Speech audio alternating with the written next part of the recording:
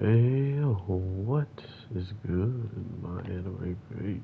What is good?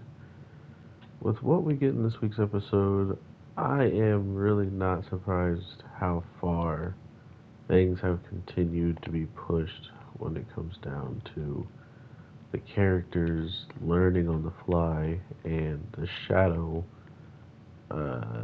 girl and the other one she controls learning quickly what to do and what not to do on just multiple occasions. Not only are they not easy to just trick and uh, get pull one over on, they're actually proving to be better and better every single time they kind of get into these conflicts, which is really scary.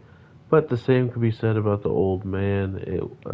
Him losing his scope and still hitting accurate shots was very noteworthy, even for the Shadow to kind of give the credit where credit is due. Just kind of showed how impressive that is. Not to mention how age doesn't seem to stop him from hitting the shots. So we can't. What do these young folk got to complain about now? Anyway, I do like what we're seeing. There's a lot of potential for a lot of these people to actually survive at the end of the day, seeing how we get kind of the conclusion, or not conclusion, but the moral of the story type of deal of the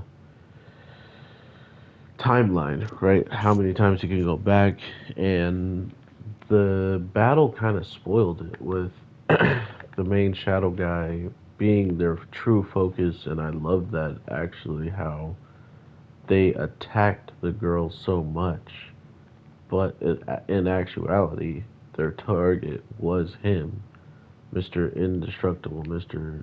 So Broken. So by having that,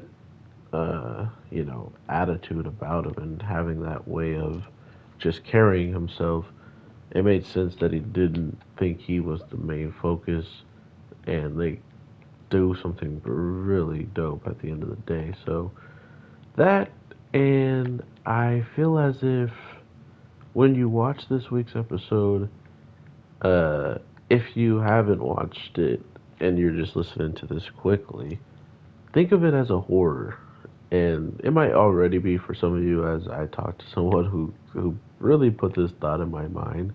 Like, I didn't really picture this show as horror after so much of the sorry, the deadly continuation of just attacks on our character, and to think about it as like, oh, it's so creepy and so scary because if anything happens to them sooner than later, he could just go back in time.